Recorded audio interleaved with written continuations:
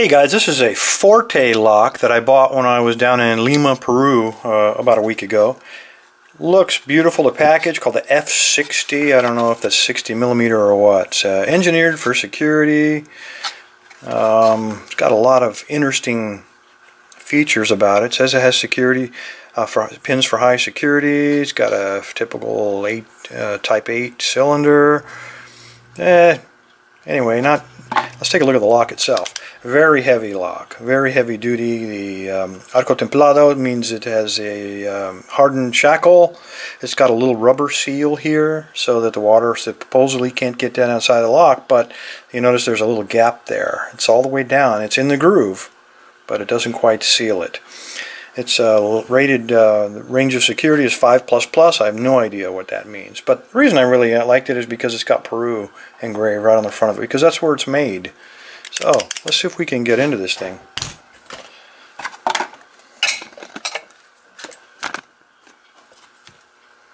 Let me get this locked up here and I will show you the key. Another reason I like it is because you'll notice it has 7 pins.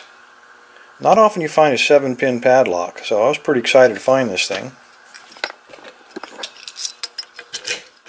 Works beautifully, nice and smooth, but there is a very strong spring tension on that core, which is a good thing. It's a counterpick measure. Alright, let's see if we can figure out how to get in here. That ought to work. Doesn't bind up. And I'll start off with, it's pretty wide. It's a wide, actually it's a reverse Yale keyway. It curves off to the left there, but it's pretty wide. I'll try this 25 thousandths Peterson gem. Alright. A little bit of tension. Let's see what this Forte's got to offer. Let's figure out where that spring tension breaks. Okay, I don't have enough tension on it there, obviously. 7.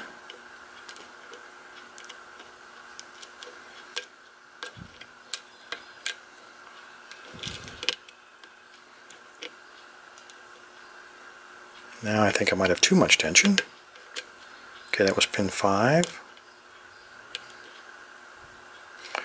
You know you have too much tension when it seems like you're bending a 25 thousandths pick. It's not a good sign.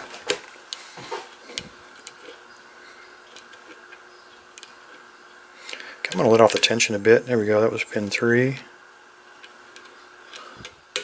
think I might be overdoing it a hair.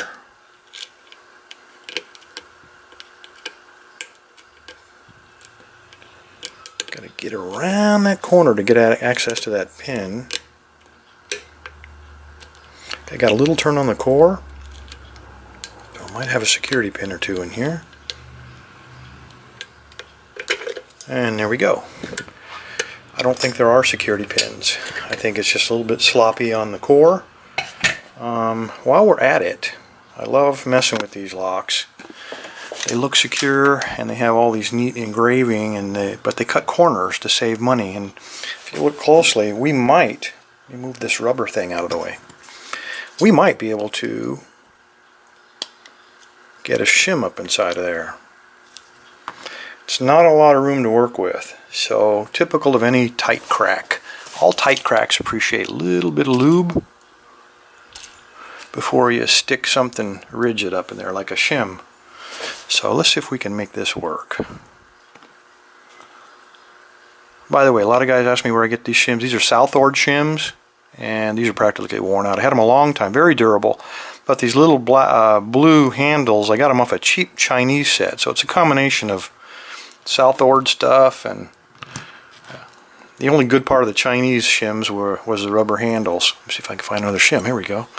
That doesn't come out.